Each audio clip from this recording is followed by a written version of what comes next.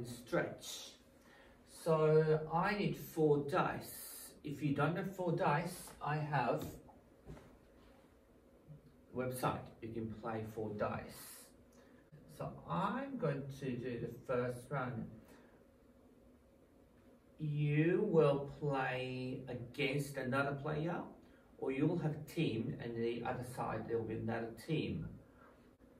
So the very first round, I'm going to be a blue team, and my opponent will be a red team. So I'm going to roll my dice first. 1, 6, 5, 1. I quickly record 1, 6, 5, 1. Good. 1, 6, 5, 1. I'm going to use these 4 numbers using plus, minus, multiplication or division to make a number on the 100 chart.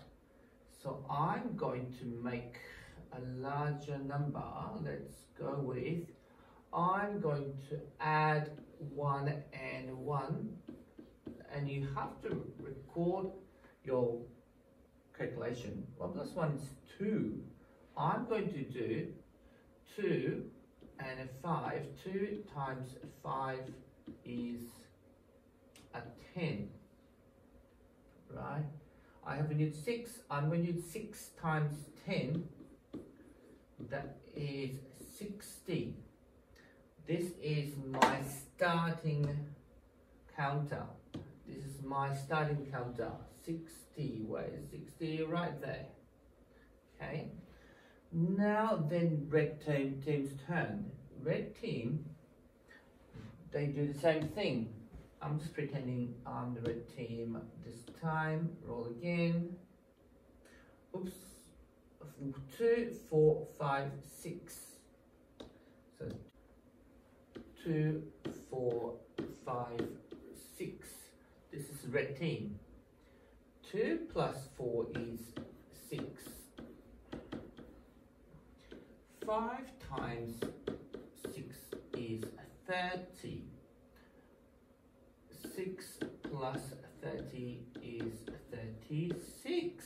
That is the beginning counter for the red team. 36. Right there. To win the game, you have to make a long straight line.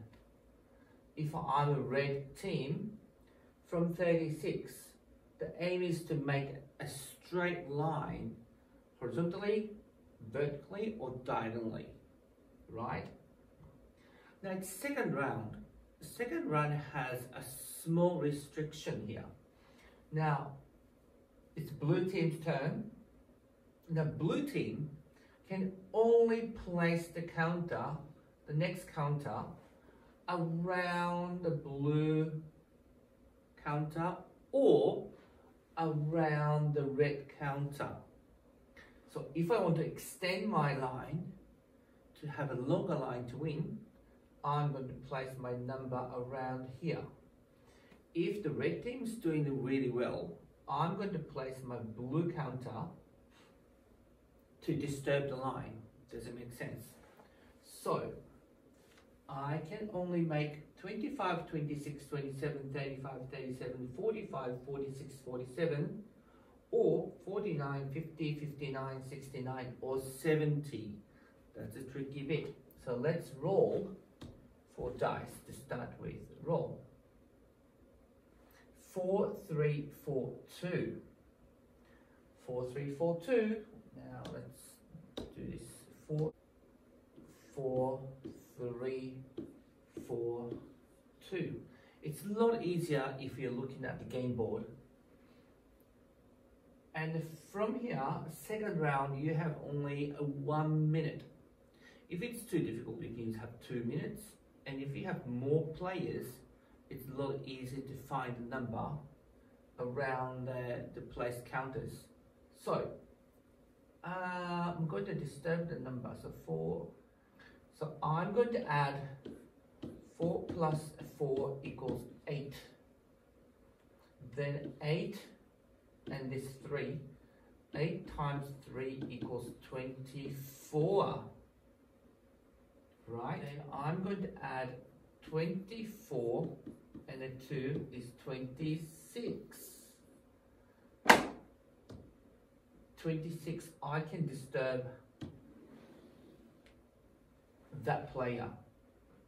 Got the idea? It's now red team's turn. We keep doing this. Whoever player or team gets the longer line at the end of the game is the winner. Right. There's a time as well you can play. You can use your mobile phone to time each other, or you can simply use a clock or a stopwatch. Now, if you are in a grade 5 or grade 6, I would give you a restriction.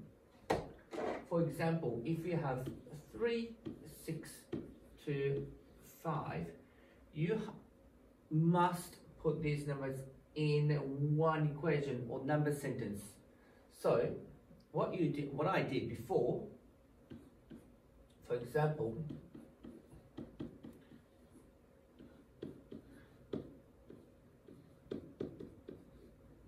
things like this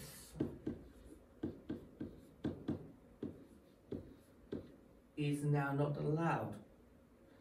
So you have to put this in one number sentence. Ready for it? So instead of having like this,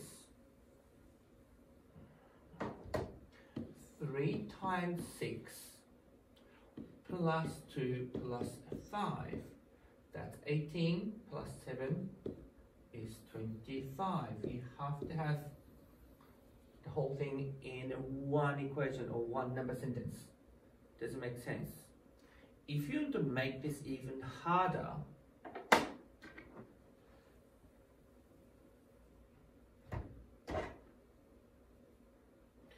if you roll 4 numbers and if you have same number more than once, for example like this, now you're not allowed to change the order of the numbers. So you cannot go, I'm going to put these two together. No, you're not allowed. You have to operate everything in order. And if you're in year 5 and 6, you have to put this in one number sentence. I'm going to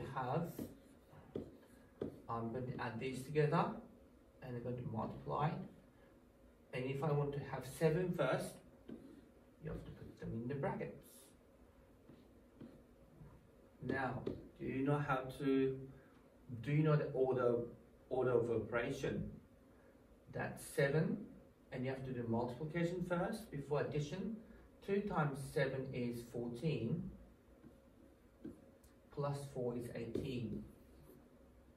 That is the number you can use. When you play like this, I would recommend you to play as a team. Got the idea? Well, this is a great game for grade 5 and 6 when they're practicing the order of operation. So have fun.